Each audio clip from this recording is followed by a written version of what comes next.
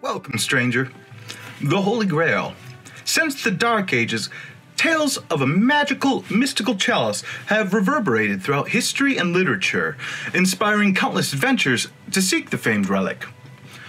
Practically synonymous with King Arthur and his Knights of the Round Table, Grail romances became especially popular in medieval Europe.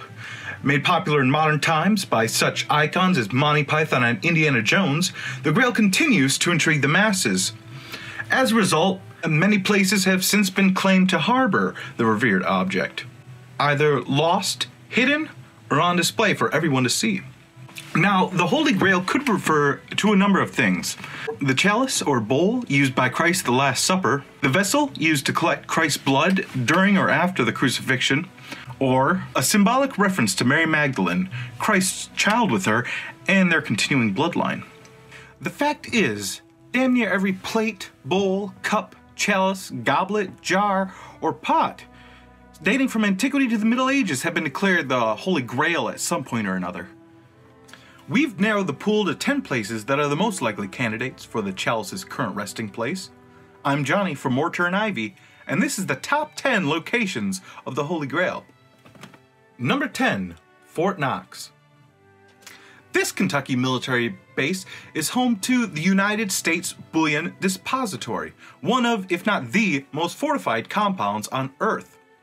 Besides holding more than 4,000 metric tons of gold bullion, the American fort has housed many other precious artifacts, especially during times of conflict, including the Declaration of Independence, a copy of the Magna Carta, a Gutenberg Bible, and the Hungarian crown jewels. According to rumors, there is a secret vault within the depository that houses the Grail, the Ark of the Covenant, even DNA of Christ himself. Speculators believe were the Grail to exist, Fort Knox would be its most likely home simply due to the fort's impenetrability. Number 9, Jerusalem. If the vessel does exist, there's a good chance it never left Jerusalem. Some likely places in the Holy City include at or underneath the Dome of the Rock, the Western Wall, or elsewhere amidst the foundation of the old temple. Somewhere under Jerusalem, perhaps in a secret cache, the sewers or catacombs. Many believe the Ark of the Covenant is there. Archaeologists are constantly finding ancient discoveries beneath this ancient city. Now, this is especially likely if the Holy Grail isn't particularly special at all. Any 2,000-year-old cup or vessel is likely buried deep within an ancient rubbish pile. Number 8, Montségur, France. Formerly the seat of a popular Hermetic religious group known as the Cathars or Albigensians. Officially declared a heresy by the Holy See, the fort was successfully besieged and overtaken by 10,000 French royal troops.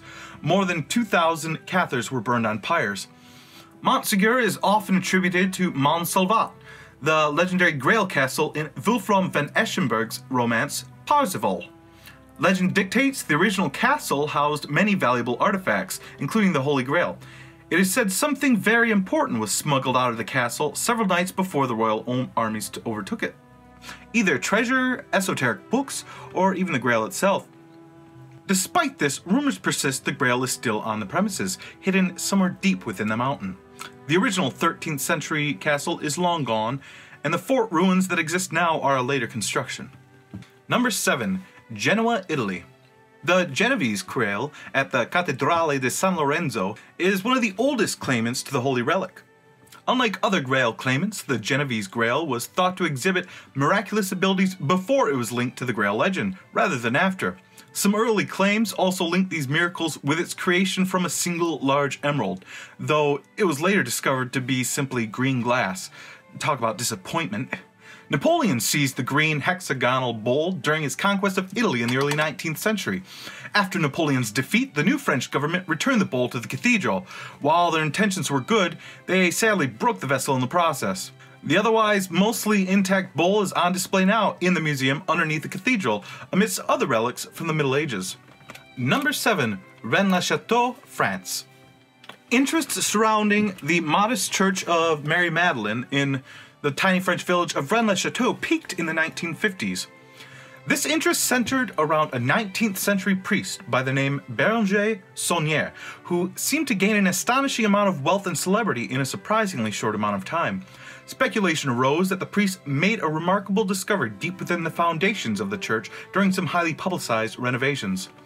This discovery was outlined in the book Holy Blood, Holy Grail by Michael Bagent, Richard Lee, and Henry Lincoln, and again in Dan Brown's murder mystery adaptation sensation, The Da Vinci Code. The secret Saunier found is reportedly proof Jesus bore a child with Mary Magdalene, from which descended the Merovingian dynasty of French royals. Some say Saunier found the remains of the Madeleine herself. Others speculate Saunier found the physical Grail, sans symbolism, it having escaped the siege of Montségur and carried the 50 kilometers to Rennes-le-Château, where it was hidden.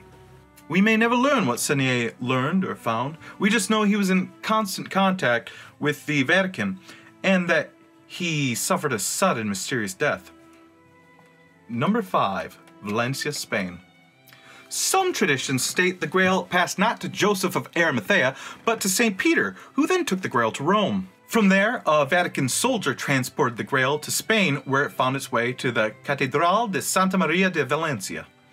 Unlike other Grail artifacts, the Valencia chalice is surprisingly not attributed to any miraculous powers. The simple rich brown agate cup was adorned with gold and jewels during the medieval ages to accentuate its holiness like many other relics of the period.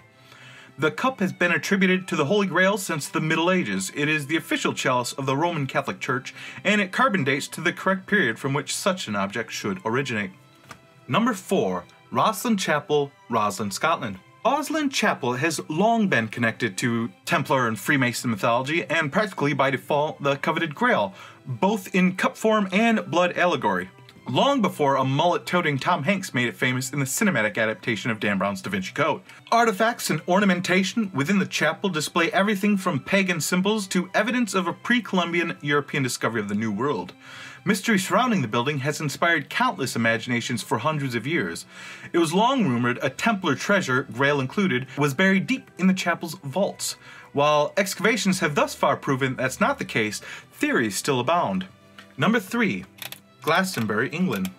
The Great Hill at Glastonbury has been long attributed to Joseph of Arimathea, and subsequently King Arthur and his knights. Many have compared the Tor at Glastonbury with the mythical Isle of Avalon, where Arthur was laid to rest.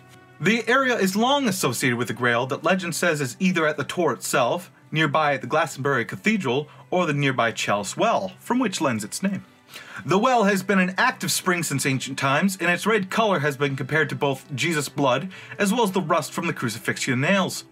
It is believed the tombs of Arthur and Guinevere were found here by monks in the 1190s, and while their remains have since been misplaced, conveniently, some believe Templars, escaping French persecution, hid the Grail between the doomed lovers. The most absolutely poetic romantic thing ever, and it better be true. Number 2. Leon, Spain. The most recent addition to the Holy Grail claims made headlines in 2014 after scholars reported the Grail at the Basilica de San Isidoro in León, España was none other than the long-coveted relic itself. The chalice, originally named for the Infanta Dona Urraca, the daughter to King Ferdinando I of León, has been at the church since about the 12th century. It is a simple onyx goblet that has since been embellished with gold and jewels sometime between then and now. Using ancient documents, scholars trace the Grail through history, from Egypt to a small Christian community in Jerusalem. That these scholars published their findings and made lucrative moolah from the resulting book shouldn't raise any red flags at all. Carbon dating has placed the Grail between 200 BCE and 100 CE, similar to the Valencia chalice. And also, like Valencia, this Spanish artifact seems to tick all the right boxes on the Grail's list of requirements. While we can't truly prove it is the magical chalice, we can't exactly prove it's not. Before we unveil our number 1 pick for the location of the Holy Grail, let us review some honorable mentions. The Louvre. Once again, thanks to Dan Brown, many fans of the author are under the impression that the remains of Mary Magdalene lies under the inverted pyramid at Paris's iconic museum. Others speculate the Cup Grail is kept safe within the museum's vaults. One visitor even wrote a bad online review of the Louvre, claiming disappointment for not having been able to view the famous goblet. How that person became under that impression is perhaps the bigger mystery. Montserrat. Like Montségur, Catalonia's Santa Maria de Montserrat is connected through its name to the German legend of the Grail castle Mont Salvache. The Peak of Montserrat is named after Saint Jerome, who features prominently in many Grail legends. Were the Grail located somewhere in the mountain, it would be awfully difficult to recover due to the hazardous terrain. Oak Island. This tiny island off the coast of Nova Scotia has been the subject of speculation since the 18th century. Theories of what may be buried here have involved everybody from Blackbeard to Vikings to ancient Egyptians. It comes as no surprise the Grail is but one of the many treasures associated with the infamous Money Pit. Despite hundreds of years of excavations and multiple deaths, the only thing discovered beneath Oak Island is a good deal of embarrassment. Whatever, somewhere in Maryland. Perhaps the wildest theory in existence, this area of rural Maryland, United States, boasts a legend dating back to the early 1600s. It is told in local tradition a Jesuit priest with Templar ties brought the Grail aboard John Smith's famous voyage from England in 1606. After sailing up the Potomac, the priest fled into the wilderness and out of the grasp of any greedy European powers seeking the famed artifact. From there, the legend goes cold. Finally, number 1, Shropshire, England. This county in England's West Midlands is home to countless Arthurian legends, many of which surround the Holy Grail. One legend surrounds Hawkstone Manor, now known as Hawkstone Hall, and its surrounding ground. Lord of the manor, Sir Rowland Hill, Baronet, and subsequently his son Sir Richard Hill, oversaw the construction of numerous follies such as ruins, towers, grottos on the Hawkstone grounds in what is now referred to as Hawkstone Park. 19th century antiquarian and neighbor to the manor, Thomas Wright, left behind clues to the whereabouts of something special on the premises, though exactly what was for many years a mystery, as Wright's code was virtually indecipherable. That is until the chance discovery of a hidden compartment within a statue of St. John in one of the park's grottos. In the statue was hidden a small jar considered unremarkable for many years until researcher Graham Phillips, using Wright's clues, concluded that the stone jar, which resembles a lightly colored egg cup, was none other than the subject of so many Arthurianesque quests. Despite being found on the site of 18th century follies, the Grail has since been confirmed by the British Museum as being a 1st century Roman scent jar. While this doesn't fit with the Last Supper Grail legend, it does tie perfectly with the crucifixion Grail theory. Wright oversaw the excavation of nearby Vericonium Corniviorum, the ruins of a Roman city in modern-day Rochester, often associated with the legend of Camelot. It could be believed such an artifact was recovered here, though he never said where he received it, and in fact Wright may have claimed the Grail had been in his family's possession long before that. 40 minutes from Hawkstone lie the Cainton Caves in the grounds of Cainton Hall near Beckbury, Shropshire. Though some regard this as yet another modern folly, others insist these Romanesque carved tunnels are as many as 700 years old and were used by Templars fleeing continental persecution. While some contend the Grail passed through the caves en route to Rosslyn Chapel to the north, it may be suggested it instead remained within the county, exchanging trusted hands until falling under the possession of Thomas Wright. The truth behind the story is dubious, and perhaps hard to swallow, and yet there's something magical about this version of the Grail legend. The beauty of the Hawkstone Grail, and what sets it apart from the other contenders, is its simplicity. Like Jesus himself, the modest cup lacks the ornamentation and adoration of its glitzier contemporaries, not fit for a king by any means at all. Because it is so unassuming and seemingly the least likely contender, it becomes by default the strongest candidate.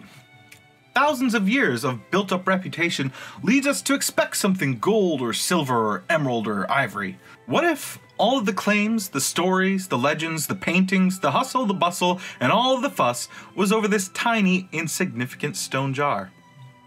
I've been Johnny. You're always welcome in my neck of the woods. Well, I hope you liked that video. Feel free to leave a comment below telling us what you think or would like to see in any future videos. And be sure to hit those like and subscribe buttons and stay tuned for more great content from Mortar and Ivy, preserving the culture and class of our glorious past.